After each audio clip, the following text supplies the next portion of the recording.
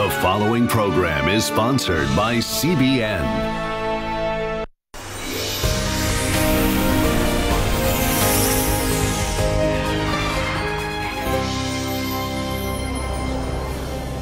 Well, welcome, folks, to this edition of the 700 Club. A lot of news going on for you today. The Democratic darling Beto O'Rourke raised an amazing $6.1 million in one day.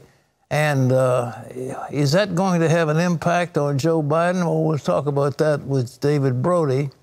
And snowmelt from the so-called bomb cyclone has been flooding the Midwest. Nebraska is under a state of emergency. The river is crested at, I think, unimaginable heights. And even a United States Air Force base is underwater. It's just amazing what's happening. But we'll be talking in another few days about what's happening in California, because when that snow melt from the Sierras comes down, the flooding is going to be ghastly. And we also know that CBN News is going to the Middle East with Secretary of State Mike Pompeo. Well, Beto O'Rourke looks like a money machine, but he's off to a bumpy start. He got single mothers mad at him when he made a joke about parenting. Well, CBN political correspondent David Brody is going to join us to talk about the 2020 campaign and more. Terry? Well, while Beto is making headlines and more Democratic candidates are joining the 2020 race, there's one name that's dominating the conversation. As Amber Strong reports, Democrats want Joe Biden to get in the fray. The ever-widening field of 2020 candidates grew again this weekend, but it was a slip of the tongue from former Vice President Joe Biden that's caught everyone's attention. I have the most progressive record of anybody running for the anybody who would run. Friend and Senator Chris Coons adding to the speculation. Well, I'm very optimistic that Joe Biden will soon formally announce his campaign for the presidency. A long political career could mean more than a few stumbling blocks for Biden. He's going to have to answer questions on everything from his role in the Anita Hill testimony to his voting record. Polls show, however, he's still the top pick for Democratic voters. On the whole, the Democratic Party primary electorate will be very satisfied with Joe Biden's record. New candidate Beto O'Rourke spent the weekend backtracking from verbal gaffes, coming under fire for being insensitive to single parents after joking that his wife does most of the parenting in their home. Meanwhile, Democrats are using President Trump's response to a question on white nationalism to raise questions about his role in violent attacks. The president got the question after the terrorist attack on two mosques in New Zealand Friday. You see today white nationalism as a rising threat around the world. I don't really. I think it's a small group of people that have very, very serious problems. Presidential contender Kirsten Gillibrand, who announced her candidacy Sunday, tweeted, "Time and time again, this president has embraced and emboldened white supremacists. And instead of condemning racist terrorists, he covers for them." Acting White House Chief of Staff Mick Mulvaney says trying to make this about the president is simply politics. To simply ask the question every time something like this happens overseas, or even domestically, to say, oh my goodness, it must somehow be the president's fault, speaks to a politicization of everything. Let's take what happened in New Zealand yesterday for what it is, a terrible, evil, tragic act. Such strong political jabs so early on in the election suggests the closer we get to the campaign, the more heated things will become from both sides. Amber Strong, CBN News in Washington. Well, joining us now is CBN Chief Political Analyst David Brody. And David, it looks like the children have taken over the Democratic Party, and some of the proposals they make is absolutely absurd. But do you think they're going to go for Biden? It looks like that slip of the tongue. He really is outrunning, isn't he?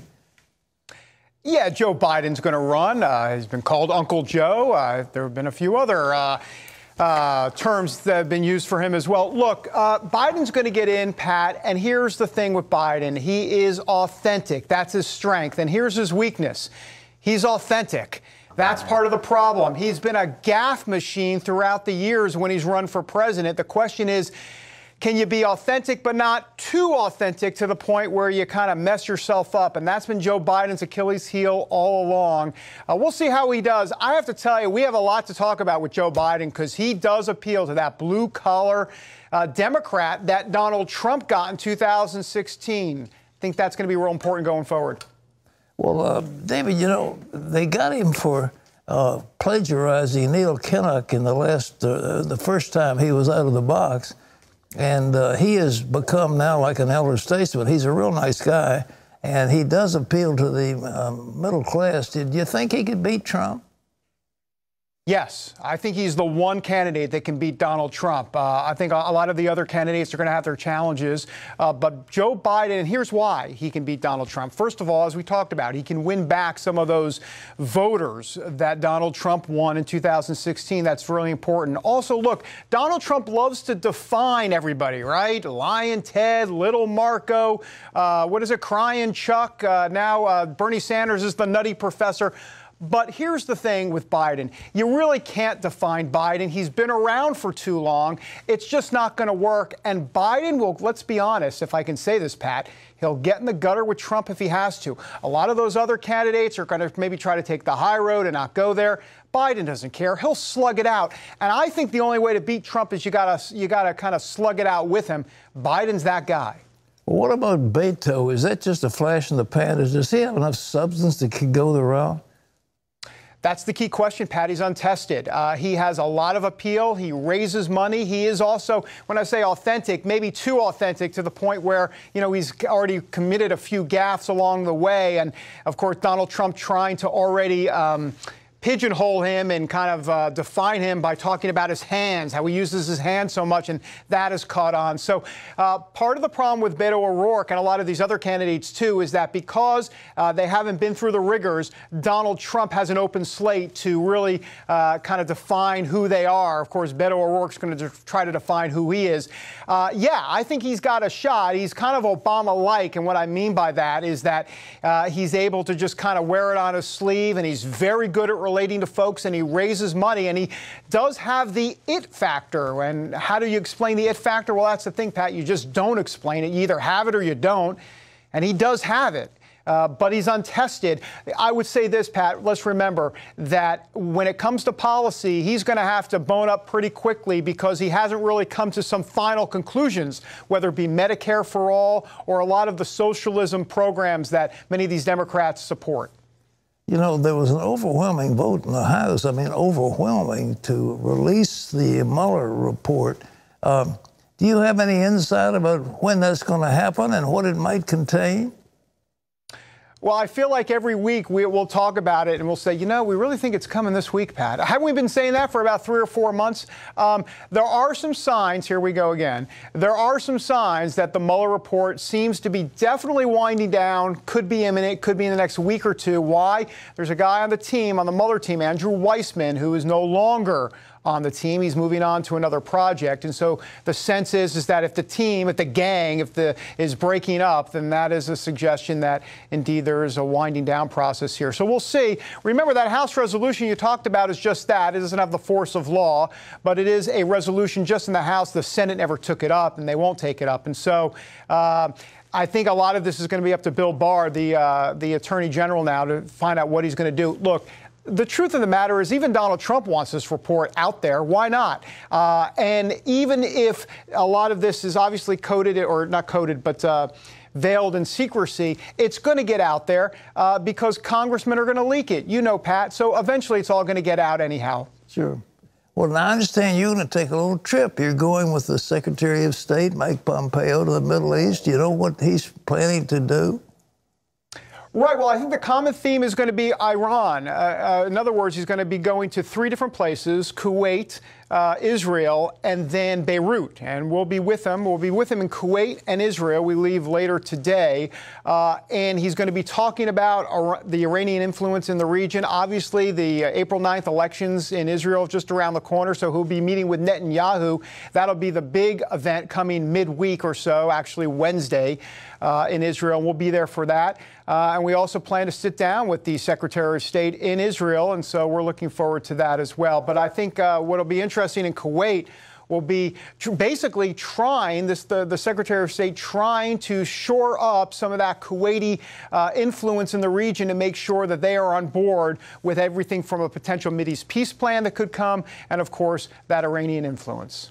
What about Bibi's trials? He's tried to get as close to Trump as he can. He's putting out posters that shows him with the president. That relationship to Bibi is extremely important when he's running against Benny Gantz. Very important, and you're right. It's funny you mentioned those posters. It did look like Benjamin Netanyahu and Trump were running together in that April 9th election. It's all over Israel. But what's interesting is that not only will Mike Pompeo be in Israel visiting Netanyahu, but then Netanyahu gets on a plane and comes to the United States, and next week he'll speak at AIPAC, the big pro-Israel lobbying organization. He'll be here to speak in front of the crowd, and so that will make headlines.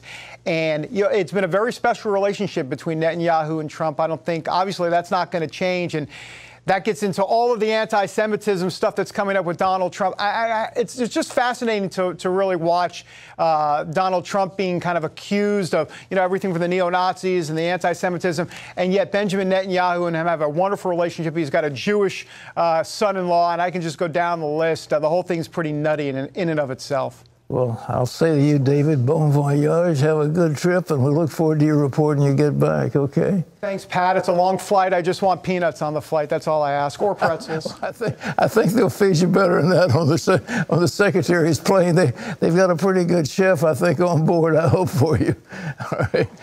Well, ladies and gentlemen, in other news, I want to point out that there were rocket attacks on what was called in the press a settlement. And the settlement is a place called Ariel.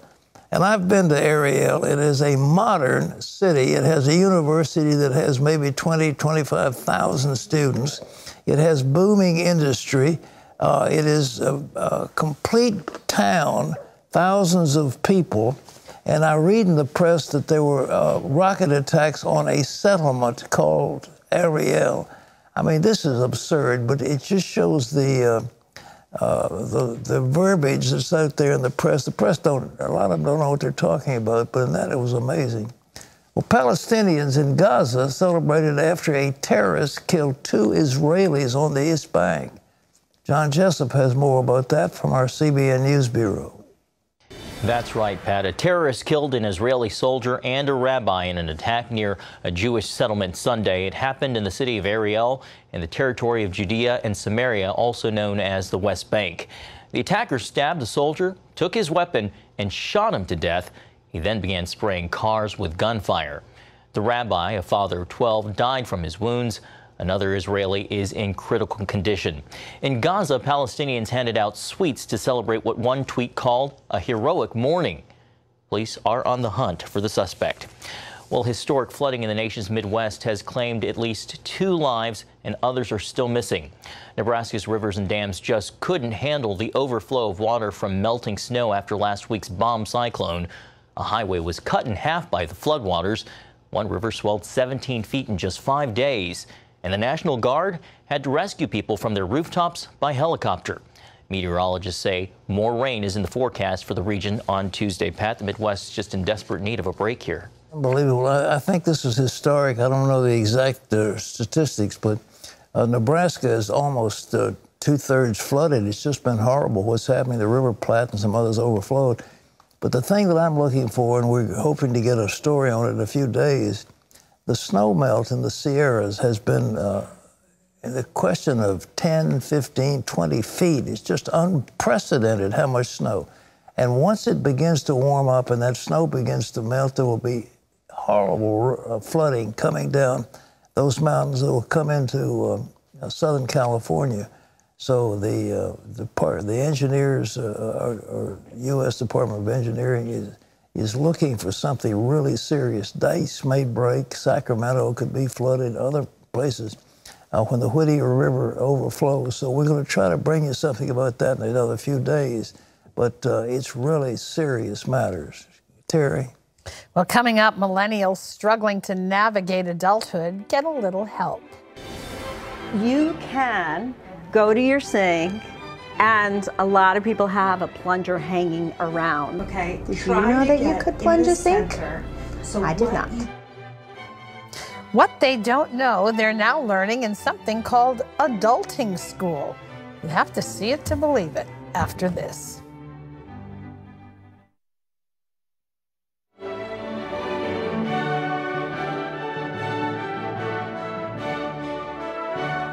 Well, for most people, becoming an adult starts with moving out of your parents' house and learning to manage life on your own. The millennial generation, however, seems to have a harder time jumping that rather simple hurdle. Many haven't gained the simple life skills typically expected of an adult. It's amazing. You don't even know what a plumber's helper is. As reporter Caitlin Burke shows us, now there are classes to teach millennials how to become adults. Hey, happy birthday! Grandma gives you $150. Congratulations! Where do you spend it? Or do you? Welcome to Adulting School. It's judgment-free, practical, and proving to be invaluable to a generation eager to learn. You can go to your sink, and a lot of people have a plunger hanging around. Okay, do you know that you could plunge a sink? So I did not. Some of the classes are lighthearted. The how-tos include unclogging a sink, folding fitted sheets, patching a wall. Others focus on more essential skills. We are going to go through and talk about just a basic way to structure how you spend your money, where you put it. Launching into adulthood can be tricky, and millennials, maybe more than any generation before them, have been especially vocal about feeling ill-equipped to hold the title of adult. Rebecca, at what point did you feel like an adult? I haven't yet.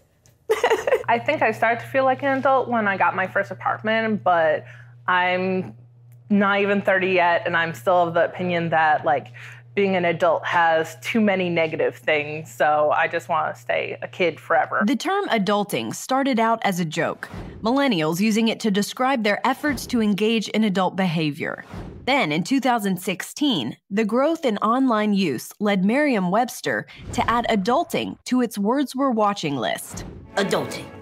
To do grown-up things, such as paying taxes, wearing pants all the time, buying your own toilet paper. You want to nap all the time, but your boss won't let you. The millennial generation comes by their bumpy transition into adulthood honestly, having never learned many of the skills that would allow them to proceed with confidence. It became clear that we wanted our kids, our parents wanted their kids to have a college education, so they started activity after sport, after extracurricular, and so they're not sitting down together to have a dinner. They're going, okay, grab a sandwich, we gotta get to soccer. Okay, I gotta get your sister over to lacrosse, and then you gotta go to math club, and and then it's like, we're not lifting the hood of the car. There's a lot of emphasis placed in schools on getting us to graduate, getting good academic achievements, and not so much on the life skills that we need once we leave the educational system, when we're off on our own, and how can we really be independent or interdependent in the world? I don't think it is that obvious what they really need to do. There is so much information right now that has never been available before. It's social media, it's Instagram, it's Snapchat. There is always something coming at people right now. And so that's that sense of overwhelm that you get. So when you see that hashtag adulting, it's people struggling or it's celebrating. So it's not clear to them. Rachel Flahinger and co-founder Rachel Weinstein started Adulting School simply because of the need. It flushes out all of the noise. And it's like, here's the information. And also here we care about you doing it. We're not just, oh, you're a millennial, you don't know, you're so spoiled. Well, nobody taught you. So here we are. Originally, Flahinger and Weinstein brought in instructors and hosted pop-up workshops here in Portland. But now the demand is so great that they've gone digital. Adulting School now offers classes online so that students across the country can participate. The goal for Adulting School is really to help people, is to fill in that gap that is what was missed, so that people can really feel like they have a base under them to be successful. These are our future adults. These are our future politicians. These are our future. And so we want them to feel and be successful. A necessary gift to a generation navigating a rapidly changing world. Caitlin Burke, CBN News, Portland, Maine. Amazing. Isn't it amazing? You wonder, where were the parents? You know, I thought parents taught children how to cook and sew and sweep and clean and maybe buy groceries and stuff like that. I mean, it was sort of a given that mothers would teach their daughters and fathers would teach their sons how to drive, how to fix the car, how to shoot a gun, or whatever they're supposed to do. But they'd certainly teach them about money, about how to count up things. They'd have allowances, and they'd have to figure out how to spend the allowance and things. I thought that was what parents did, but apparently parents are not doing what they're supposed to do. And these little snowflakes are being brought up without any help, and they're not exposed to much. They just hate to be corrected. It's just terrible. You correct them, and they just begin to weep. They don't know how to handle it. So anyhow, we need tough, resilient, but you can imagine how pliable they would be if they're in the electorate. You could raise the voting age, for example, and the Democrats would just love to have millions and millions of those unformed children voting, because they could be led like by some Pied Piper to come along, and they don't know history. They are not able to make sound judgments, and therefore they will vote in incompetence in children to run this country. And that's the danger we're facing with the current crop of Democrats. They're a bunch of children, with the exception of Biden and the old man from Vermont. Those guys there are not many mature adults in the room. And that young lady from Brooklyn, she's just a child, and Beto acts like one. So you never know. But wouldn't it be nice if we were governed by mature, intelligent, godly people? Wouldn't that be great? And if God is going to bless a country, he will give them wise leaders. And if he's not going to bless a country, he will allow them incompetent leaders. And unfortunately, that is what's facing America unless we do something about it. Well, thank you, Caitlin. Great story. Terry? Well, and now with Nancy Pelosi suggesting that we should drop the voting age to 16, even more of what you're talking about. Can you imagine that? No, I really can't. It's horrible. Well, that's, okay. Yeah. Well, up next, first responders arrive at the scene of a horrific accident. I cried. I don't think there was a dry eye of any of the firefighters on that scene. I really, right then, believed that it was going to be a fatality.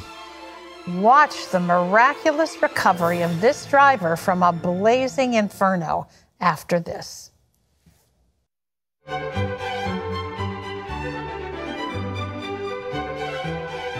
When Cody Burns was rear-ended by a truck, his SUV exploded.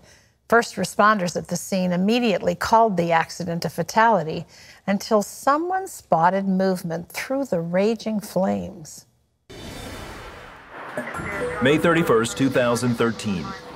A truck traveling over 60 miles per hour rear-ends an SUV at a traffic light. First responders arrived to find the SUV engulfed in flames. I really, right then, believed that it was going to be a fatality. The victim was 23-year-old children's pastor and performer, Cody Burns. You could see a hand hanging out of the vehicle, and to be honest, we'd automatically assumed it's probably going to be a body recovery. But as firefighters struggled to douse the flames, I seen his hand move, and I immediately turned and ran back to the truck and told the crews that, hey, he's still alive. It turned into a rescue instead of a recovery, so, we've got to pick this up. Now they were battling the flames and the clock. It took an hour to pull Cody from the wreckage and load him on a waiting chopper. I cried. I don't think there was a dry eye of any of the firefighters on that scene. This was probably the bravest rescue I've ever witnessed in my career. Sheriff Hill went to Cody's home to inform his parents about the accident. He said, Cody's been in a bad accident and he's been life-flighted. And so my heart just sunk at that moment. Jan and her husband rushed to the hospital where Cody's two brothers and grandmother met them. They learned Cody had severe burns and needed to be transferred to the Richard M. Fairbanks Burn Center in Indianapolis, about 2.5 hours away. They wouldn't let us see Cody right away. They put us in a little side room, so immediately you're thinking the worst. Once Cody was stabilized, the family was taken to see him. It was devastating to see him the first time. We prayed over him, and then they put him on the life flight, and they flew him to Indianapolis at that point. The burn center director, Dr. Rajiv Sood, assessed Cody's condition. Cody had 4th-degree burns that, in some places, had gone to the bone. He had very significant burns, over 40% of his total body surface area. There was a inhalation injury component. When patients who have burns sustain a lung injury, they have 3 times the chance of not making it. Jan and her family arrived at the hospital to find Cody deeply sedated. We were just kind of numb, and it was just hard to take in. I just felt like I was having a nightmare, and I didn't know how to pray. I didn't even know what to say. But their church and Facebook friends around the world were praying for Cody's strength and healing. Soon, the doctors were confident Cody would survive, but the road ahead would be painful and uncertain. In the coming weeks, Cody would endure numerous surgeries to remove dead tissue and graft on new. The surgeries involved in burn care they are pretty awful.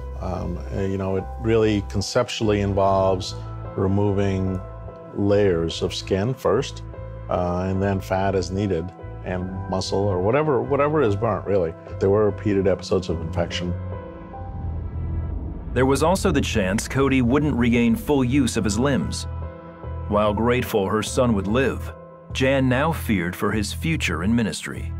He always, at an early age, had a drive and a vision to serve God, and that continued to grow as he got older. But that wasn't all he could lose. They told me they were going to have to probably amputate 3 of his fingers, and I'm like, you can't. He juggles. You can't do that. Feeling like I was in a dream, I also felt a peace, knowing, and I know that was from others praying.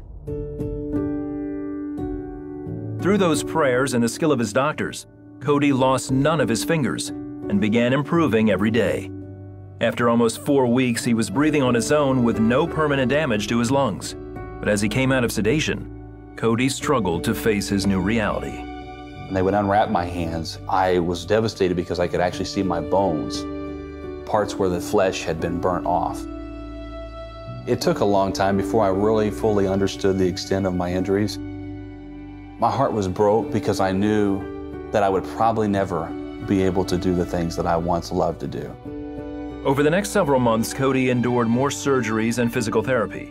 He also wrestled with depression, but says his faith saw him through.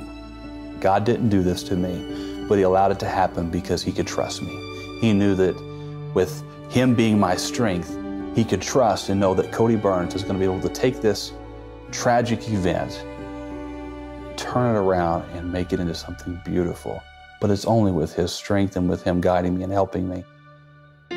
Cody is back brightening the lives of others as a performer and motivational speaker. He had a vision of, hey, I'm going to get back to ministry, and I'm going to get back to, you know, juggling and spreading the word with just a different sort of message, which was actually more powerfully delivered, in his case, after injury. He was like off the charts on his juggling before. To see him do it now is even so much more meaningful because I know what he went through. And to see him raise his hands now and give God glory is just overwhelming. I'm just so thankful. Jesus lets us know that, you know, in this world you will have trouble, but take heart, he's overcome the world. And so I cling to him. He is my rock, he is my strength, he is my hope. He's the reason I exist and I continue to move forward. He will walk us through whatever he allows to be a part of our lives. And, you know, Cody is absolutely right about that. God wanted to do something greater and knew we could trust him. And so we want to encourage you in whatever you're going through right now and then pray for your needs. Pat, This is Carol, who lives here in Virginia Beach. For 2 months, she had difficulty breathing and ended up needing an oxygen tank and being closely monitored. On the morning of February 25th of this year, on the 700 Club, you prayed, Pat, somebody with asthma is being healed. You can hardly breathe, but God right now is opening up your airways, and that condition is leaving you in the name of Jesus. Well, by faith, Carol believed she was healed. Later, her doctor confirmed that her oxygen level had risen from 66% to 95%. Tremendous. Praise the Lord. You know, I didn't know Carol, and you didn't know William from Yorktown. These are both from Virginia. Suffered an eye condition, caused his sight to be darkened. One day, he heard you pray. Someone with an eye issue is going to be healed. William knew this was for him. He said, "That's me." He no longer has eye issues, and he gives glory to God. You know, ladies and gentlemen, there is a God in heaven. We are in this tiny little planet, and when I pray, I think how utterly insignificant I am, and you and I are. We're little tiny creatures on a little tiny planet in a little tiny solar system, in a little tiny galaxy, in the midst of this vast universe. And the God who created it all sent his Son and he said he lives inside of us. He said he'll be with you and he'll be in you. And Jesus said, I and the Father are one. If you've seen me, you've seen the Father. So when we pray, we're talking about the one who created it all. And it's nothing to heal somebody with a burn. It's nothing to recreate flesh. It's nothing to take care of asthma. It's nothing to heal somebody's eyes, because we're talking about God Almighty.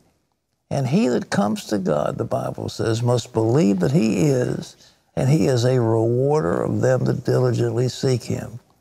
Now, Terry and I are going to pray together, and we're going to believe God for you. Just real simple. And if you will pray with us at this time, you say, well, but you don't understand. He can't heal me. What do you mean he can't heal you? Did he create the universe or not? Did he or didn't he? Well, of course he did. Well, where two of you gather in my name, Jesus said, I'm in the midst of them. So we're going to join hands, and we're going to pray, and we're going to pray for you.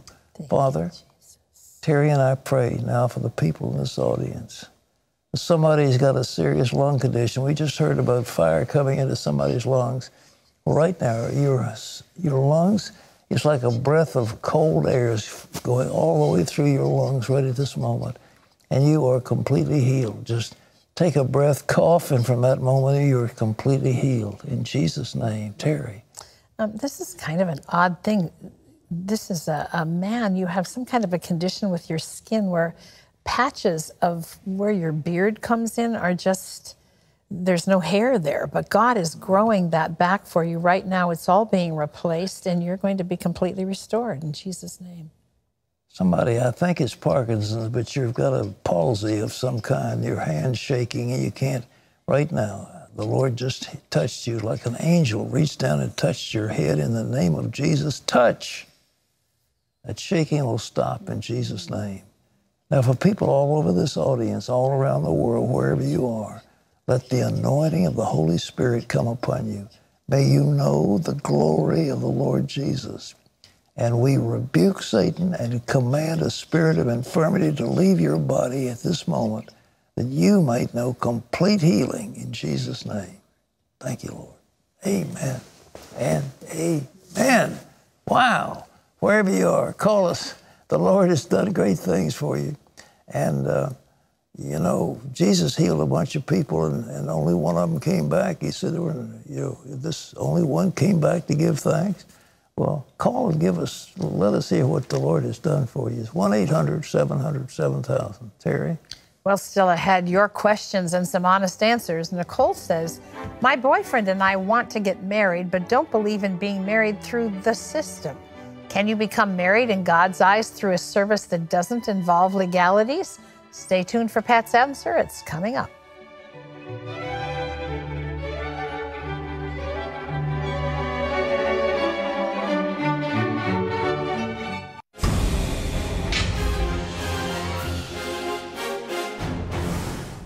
Welcome back to Washington for this CBN News break. Police in Australia searched 2 homes in New South Wales. They're aiding in the investigation into last Friday's mass shooting at 2 mosques in Christchurch, New Zealand. 50 people died in the attacks. Meanwhile, stories of survival and heroism are unfolding. One case, a father shielding his son, an American citizen. The father did get shot and the son was injured, but they're both alive. Investigators say the gunman sent disturbing messages to authorities right before the attack. The mayor of Christchurch says the focus now is on healing. Well, Orphans Promise is helping to free young women bound by addiction and abuse in Thailand. The group is doing it by partnering with a women's home to help victims rebuild what they've lost and to help them learn the necessary skills to become healthy and whole. More than 70 women and children are getting assistance, and the mothers have been offered daycare for their kids to allow them to focus on improvement. Many have given their lives to Christ while living in the home. Well, you can find out more about what CBN is doing around the world by going to cbn.com/international. Pat and Terry will be back right after this.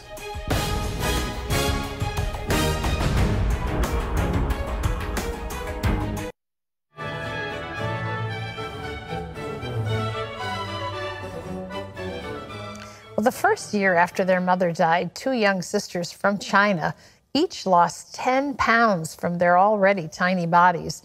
Their sick father was unable to work enough to put food on the table, so these little girls ate wildflowers just to keep from starving.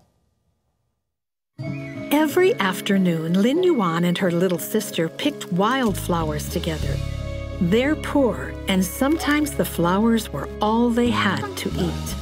My dad would put some sugar in them and cook them up, but they were still bitter and disgusting.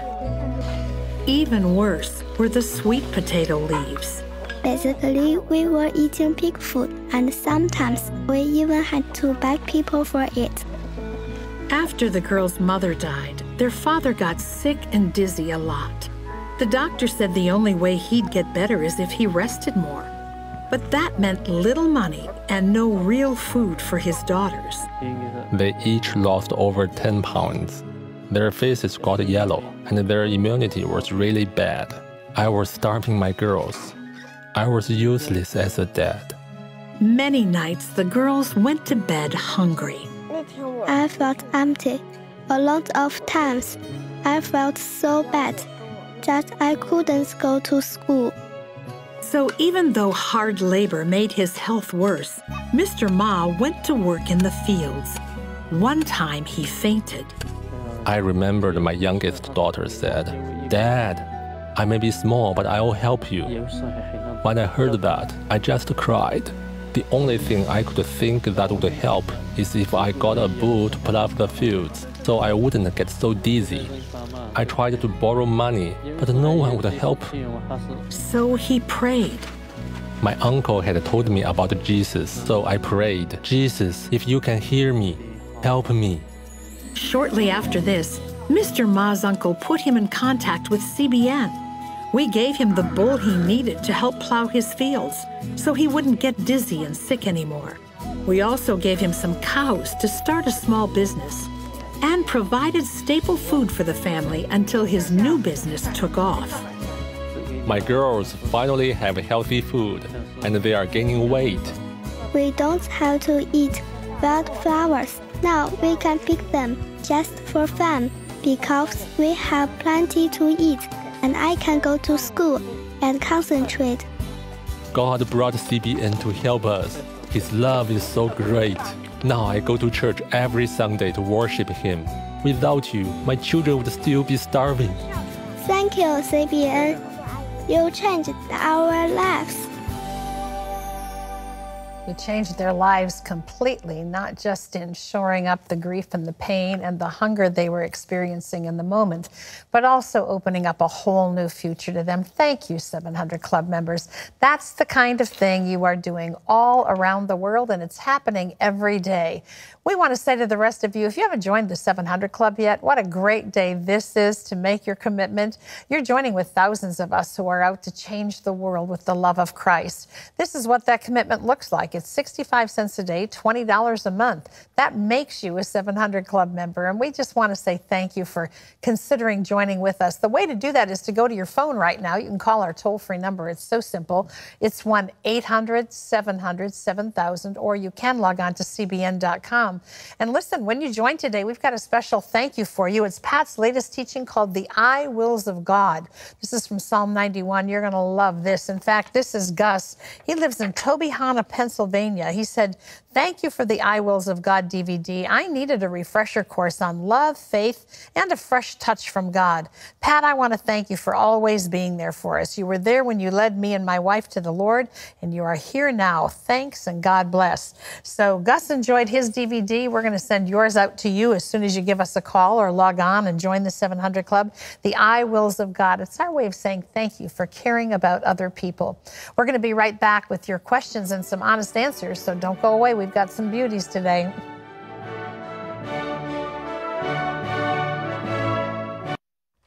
Well, it's time to answer some of the email questions that you all have sent in. And Pat, this first one comes from Nicole, who says, "I believe marriage originally is to ask God's permission to be together to have sex to make children. The system or government makes it seem to be all about legal reasons and money. Although we have children and both have never been married, marriage is to be under God. Can you become married in God's eyes through a service that doesn't involve legalities?" Well, of course you can. When you commit to one another that you indeed are going to live a life together, it's nice to have it solemnified in a church, and you make vows together before a congregation, and the congregation pledges that they will support you and your proposed spouse. The fact that you do it with a legal binding thing, it's a protection, frankly. You know, there are certain obligations that a man takes on and a woman takes on in marriage, and the law will support that. But the law doesn't make marriage before God. What makes it before God is your commitment to your spouse and the spouse's commitment to you. And if two of you are living on a desert island and there wasn't any government around, you could still get married, and you could get married before God. But you've got to mean it. I mean, you know, until death do us part is what you say, and you can do the vows or whatever. But society wants to build up that marriage. It's not that they got a bunch of rules they're trying to make around you, but they want to help you. Theoretically, that's what it was supposed to be. All right, what else? Okay, this is Christine, who says, "I am a Christian woman who was out for a dinner with a female Christian friend. Not far from our table, there were two men sitting there kissing a lot. I felt sick and had to confront the men, telling them that this is a sin. The restaurant staff told me I needed to leave. I was trying to help these sinners and got treated like this. Did I do something wrong?" You sure did. I mean, let's face it, you know, we're talking about beating oil. I mean, oil is what lubricates the gears, and what you're doing is just reaching out and condemning somebody, say what you're doing is wrong. It's not your business. It really isn't. It's before God. You want to pray for those men that are doing this, so you pray for them. If you don't like it, you want to get up and leave, by all means leave. But we can't go around all over the world telling people they're sinners and telling them they're doing terrible things. But when you're invited into a situation and somebody says, "Would you help me?" Well, by all means help them. You know, but I don't think we should impose ourselves on people that the way you did. I mean, you weren't invited to that table. If they said, "Come over and talk to us," then that'd be a different matter, but they didn't, okay? Okay, this is Dan, who says, "Hello, Pat. Bernie Madoff is in prison for stealing and spending his clients' retirement funds and leaving them with nothing. Isn't what the government's doing almost the same thing? They took our Social Security and Medicare money and spent it on their own debts, etc." Well, you put it exactly correctly, but I don't think any congressman would want to go to jail for doing it. But it really was thievery. The money was given. You paid your money in under a particular designated fund, and it was taken by Congress and spent for the general fund. And it's a misappropriation of funds. If a lawyer commingled the assets of his clients, he'd go to jail for that. But we don't lock congressmen up for misappropriating money. They probably should be. That'd be one way to clean the swamp, wouldn't it? Put them all in jail, lock them up. Okay. What's Okay. This is Betty, who says, I've heard people say, oh my God, when referring to a certain situation. This really bothers my soul. I was wondering what you have to say about this, Pat. Is it showing disrespect for the holiness of God? Well, of course it is. Now, remember the commandment, thou shalt not take the name of Yahweh, Yehovah, your God, in vain. And so it's the name of Jehovah that is in the commandment, not the name of God himself. In the Hebrew, it's Elohim, and they've got other forms of God. But I just think it's wrong to say, oh, my God, you're swearing by God, and you're calling in the name of deity on what you're doing. And I think it's wrong. I think people who use the name of Jesus, who use the name of God carelessly, it's a form of blasphemy, and I think it's wrong. All right? Okay, this is Susan, who says, Dear Pat, my husband's sister got married to a woman when Virginia made it legal for gays to marry. We did not attend the wedding and have been asked why by family and friends ever since. As Christians, we decided not to attend since we do not believe in same-sex marriage.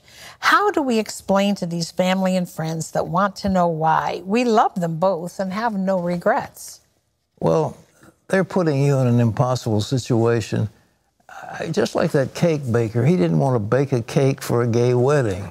So the state came after him, and he had to go all the way to the Supreme Court to get justice. But nevertheless, I don't think you have to condone same-sex marriage if you disagree with it. I don't think you have to attend the ceremonies. I don't think you have to smile and act like it's okay. So you're taking a stand that what you think they're doing is wrong. And therefore, if somebody asks you, just say, look, it offends my religious beliefs. You don't have to say anything more than that, or just keep your mouth shut. But you know, you are not required by God's law to participate in supporting something, an activity you feel is sinful. Just that simple, all right? Okay, this is Dave, who says, my wife was working with our pastor at the church. About 2 years ago, they got real busy with church work and premarital, marital counseling sessions. They started hanging out more and drinking to the point of getting drunk. I recognized the situation and asked that she not be with him. She refused, and I asked her to leave. I bought her land, a trailer, and furnished her home, $210,000. She still wants more. I have much anger toward them both. What should I do now? I don't know the situation. I'd hate to get involved in that. But I think what your spouse is... Yeah, well, he doesn't really say whether they're legally divorced yet or not, so that's kind of awkward. But I mean, why would he, in either sense, he needs legal aid, the pastor right? himself should be called into account. The church himself should deal with that pastor. He's doing something wrong, and he knows it in his heart. But it's so easy to say, well, I'm counseling that dear sister, and the next thing you know, well, the dear sister and I are working together, and we're trying to help these other people. And you know, a bond is being established, and the next thing you know, the spiritual adultery. So you could bring that one before the church and say, look, gentlemen and ladies, I want to bring this charge against your elder. I think he's done a wrong thing. But, you know, you say, how do you handle all that? There's a lot of complexity in people's lives, and I don't have all the answers, but the answers are pretty clear in the Bible that what they're done is wrong. Okay. Well, thank you for all those questions. I'm sorry we didn't have time for more of them, but you're really asking some very important things, and I'll do my best to provide honest answers to your very good questions. Well, today's Power Minute is from the book of James. If any of you lacks wisdom, let him ask of God, who gives liberally and without reproach, and it will be given to him. Well, we've got former Navy SEALs who are rescuing child sex slaves. So for Terry and me, this is all the time we've got. Thanks for being with us. We'll see you tomorrow. Bye-bye.